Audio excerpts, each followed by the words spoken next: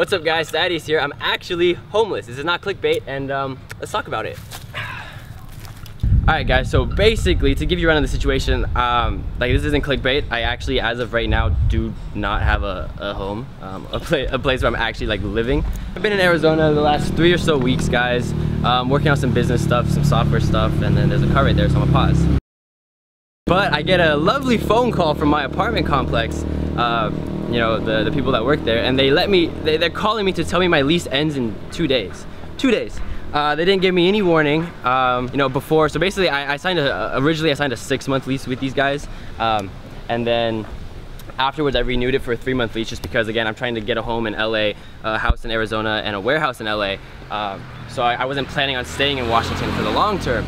Now, I'm not blaming the apartment people or anything like that, because, you know, it's also my fault for just not knowing that it actually ended. But they called me with 2 days, so they didn't give me really any notice at all. They just said, hey, your lease ends in 2 days, what are you gonna do? And I was just like, well, I'm in Arizona right now. So basically, guys, I had to get everything out of my apartment, move it off, and then I have a car back in Washington.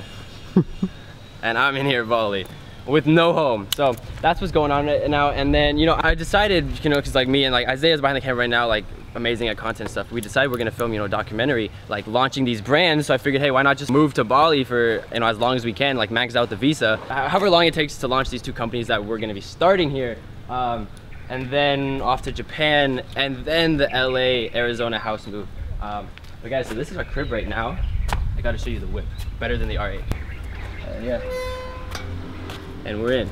So, you know, got rid of the R8, got a moped, gang shit.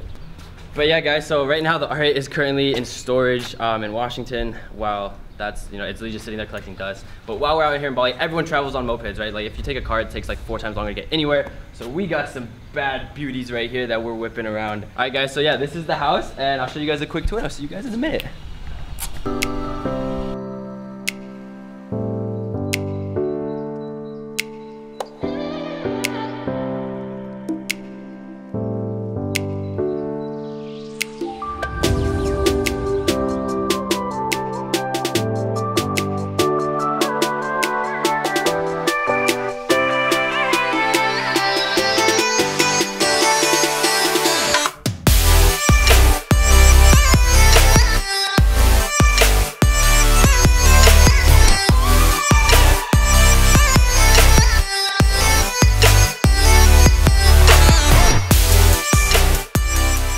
Alright guys, well I hope you guys enjoyed that little house tour. Again, like I'm actually saving money while I'm out here in Bali just because everything is so cheap.